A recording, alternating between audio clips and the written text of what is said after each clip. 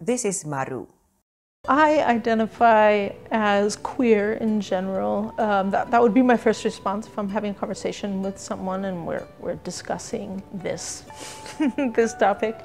More specifically, lesbian and gender fluid-ish. Maru's family is originally from Portugal, from a small town called Maia, just north of Porto, which is where I met up with her during my trip to Portugal in September 2021. She just moved back here after having spent many years living in San Francisco. Yeah, so I lived in San Francisco, which is a queer mecca. You don't think twice about looking queer or, walking down the street with a partner and holding hands, or even some mild PDA, right? Public displays of affection, anything like that. You don't question whether that person looks queer or not. Chances are they are queer because it's San Francisco, or they're open to it at least. It's a very unique place because it was that to the extreme, right? And I don't think that there is any place in the world that has that concentration of self-identified queer people. In fact, the town right across the bridge from San Francisco, called Oakland, California, recently was said to have the largest population of queer lesbian couples in the world. Right, so this is normal. Queer parties, queer bars, queer clubs, queer events, it's just everywhere. But then the pandemic hit, and Maru had to move back to the place where she spent her teenage years, Portugal. I hadn't lived here in like 17 years, quite a while. And it was nowhere on my mind that I was coming back to Portugal. That did not exist. It was nowhere on the horizon. And then all of a sudden, it was this imperative. In terms of being queer, I already knew that it was going to be a bit of a shock, to say the least, coming from San Francisco, of all places, to here. Not that I can say this is necessarily the most hostile place in the world to queer people. It's not by any means. And in fact, Lisbon, for instance, has been named as one of the most queer-friendly destinations for vacation in Europe and so on. And I see that, I recognize that. There are a lot of cultural things that do not translate from the US to Portugal, and specifically in terms of queer identity. That has been really tough. So what does the queer phobia look like in Portugal, in Maru's experience? I think part of a distinction to make is, and this is not an excuse because this is definitely an issue for queer people, but one thing is, being specifically hostile towards someone who has a queer identity because they're queer. Another thing, which I think is much more pervasive in this country, is just finding things and people odd because they're different. We also need to remember Portugal used to be a country of immigrants, people leaving the country to go elsewhere to make a living and a life.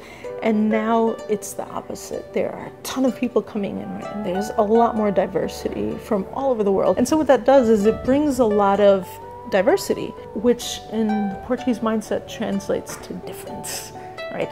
And we're not used to difference. And so you'll often get people staring, in really uncomfortable ways.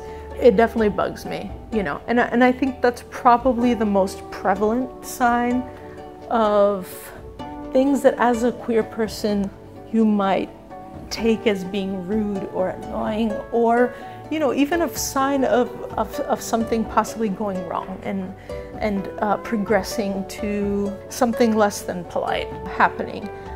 But you just don't know.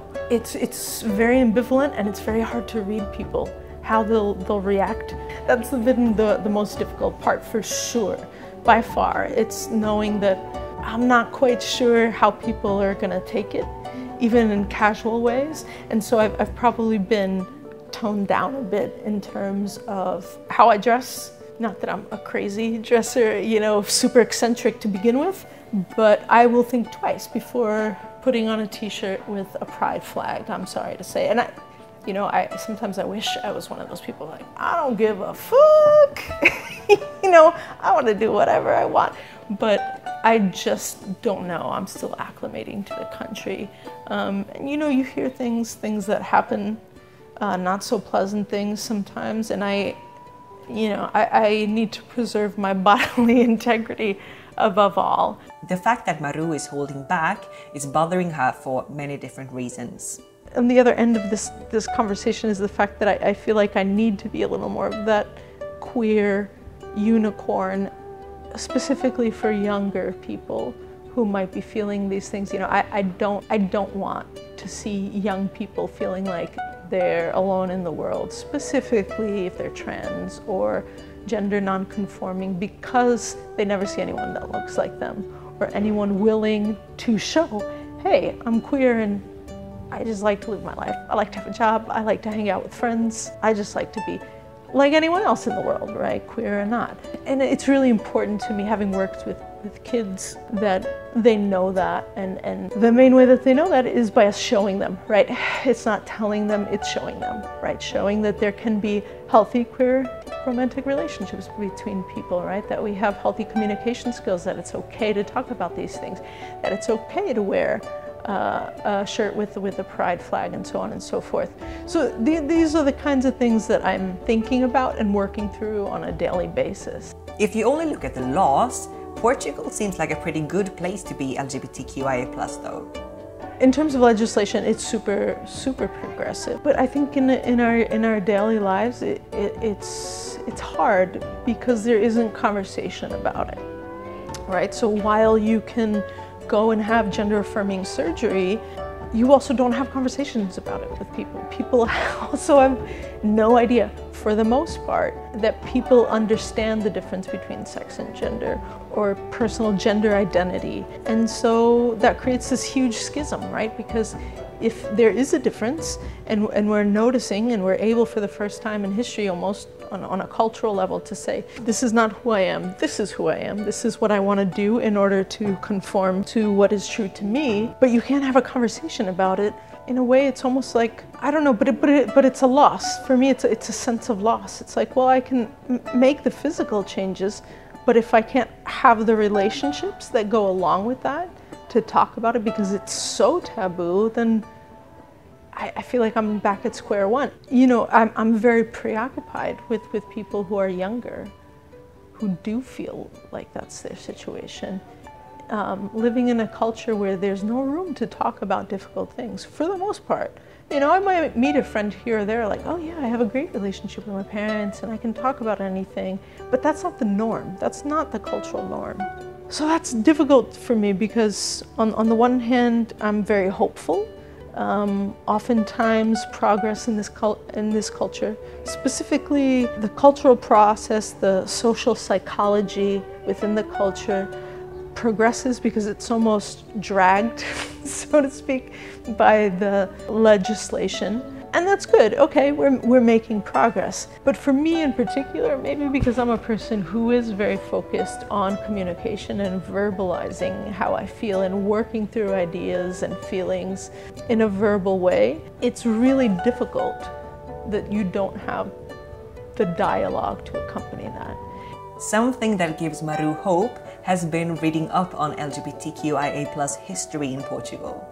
I am learning a little more about queer history and queer activism that has existed since the end of the dictatorship, so since '74, which, if you think about it, for Portuguese history, is remarkable. It's remarkable that early on there was a group of people who already thought, wow, you know, we need to mark our presence here. We need to let people know that we're here. I don't think that the majority of people in Portugal know that. I think probably even the queer community doesn't know that for the most part. But nonetheless, it's very comforting to know that has existed, that we have history here as a community, and that things are slowly changing. You know, that there are places like Aveiro which seem to be really cool and very open and have all kinds of folks and have just a very chill vibe to it. I feel hopeful, I feel good about this time here and discovering a little more about my own country, particularly as it relates to queer identity. So is Portugal a place that queer people should visit or avoid, according to Maru? I hope people do come and check out the country. And I hope that they're unafraid to be themselves. And just know that there are plenty of people. Interestingly, this happens a lot in the interior. You'll meet people that if you just go up to them and say hi, you'll start a conversation. They'll probably invite you into their home and for a meal. And it's really just about the person that you are. There isn't much care for social hierarchies or, oh, this person looks like they have a lot more money than I do, or people are also just curious, and if sometimes the curiosity can seem weird because they stare at you, sometimes it's genuine just curiosity and people are really nice. And I think that's a really hopeful sign, and I hope that more people will come to experience that. To answer the initial question, how queer-friendly is Portugal? How queer-friendly is Portugal? I'd say on the world scale, it's about average. It's about average.